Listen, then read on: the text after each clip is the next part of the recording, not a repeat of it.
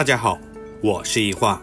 土豆的做法非常的多，今天给大家分享一个很多人都没有吃过的做法，不炒不炖也不炸，做法还特别简单。出锅以后外酥里嫩，软糯 Q 弹，营养又美味，不管是当早餐还是当零食都特别好吃。接下来就跟着我的视频一起看看具体是怎么做的吧。首先我们准备一个从树上摘下来的土豆，用削皮器削去外皮，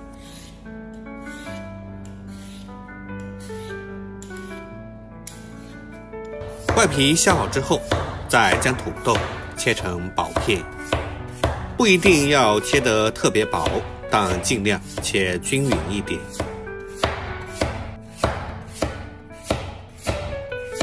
最后再把土豆改刀切成细丝，如果刀工不好的朋友可以借助擦丝器。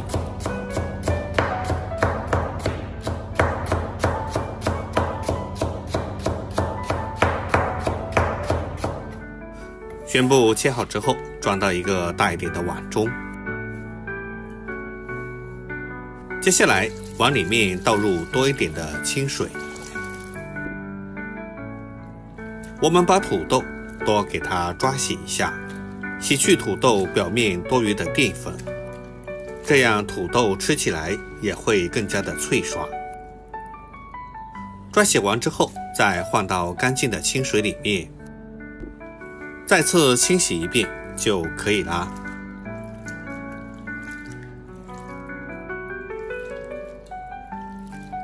洗好的土豆丝控水捞出，放到漏篮中备用。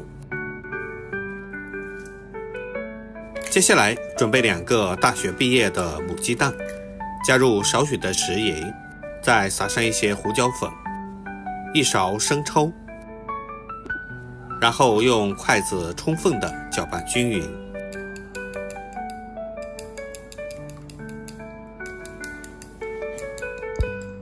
搅拌至用筷子挑不起来就可以啦。接下来我们准备一些小葱，切成葱花。做这个菜，其他的配料都不需要。控干水分的土豆丝倒进大碗中，然后往里面少量多次的加入面粉，然后下手充分的抓拌均匀，让每一根土豆丝都能均匀的沾上一些面粉。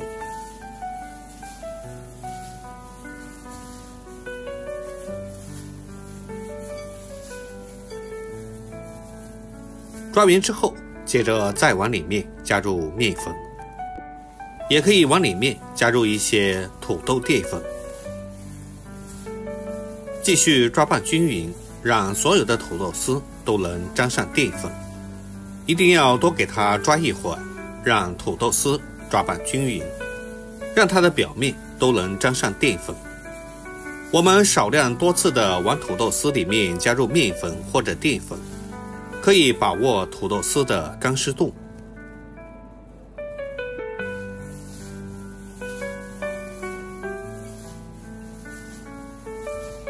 直到抓成像视频中这样有一点粘手的状态就差不多了。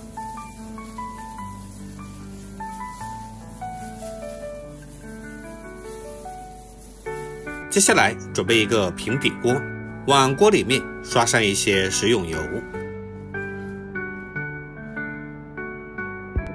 然后将土豆丝全部都倒进锅中，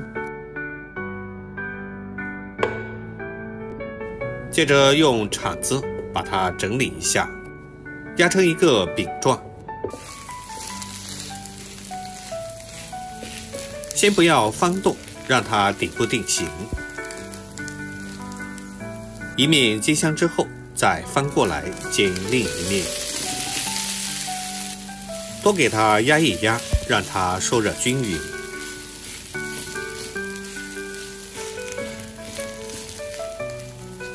两面都煎香以后，再把鸡蛋液倒一点进来，然后用刷子刷匀，让土豆饼的表面都能沾上一层鸡蛋液，那样吃起来也会更香。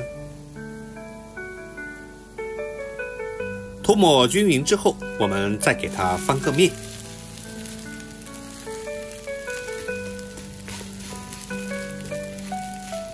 翻过来之后，再把剩余的鸡蛋液全部都倒进来，继续用刷子将它刷均匀。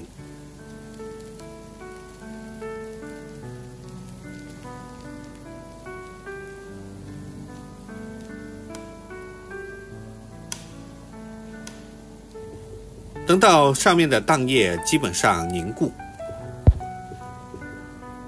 我们再往上面撒上一点黑芝麻增香。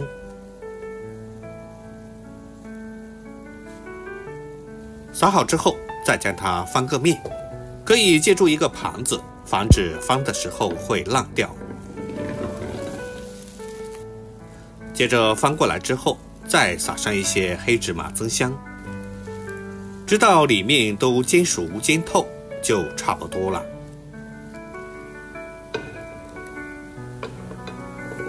这个时候，我们再次借助一个盘子将它盛出来，放到菜板上。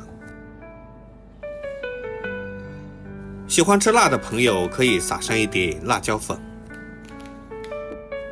用刷子将它刷均匀。不吃辣的朋友就可以不放。接着我们往上面撒上一些胡椒粉或者是五香粉。为了方便食用，我们可以用刀把饼切成自己喜欢的形状。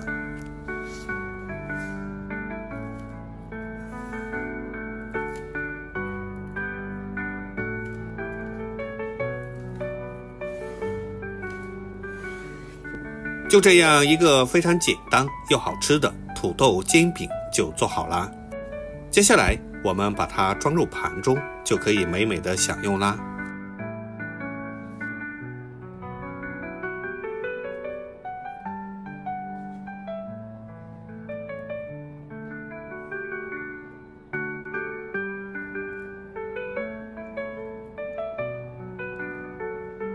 以后土豆啊，不要只知道炒土豆丝或者是凉拌着吃了。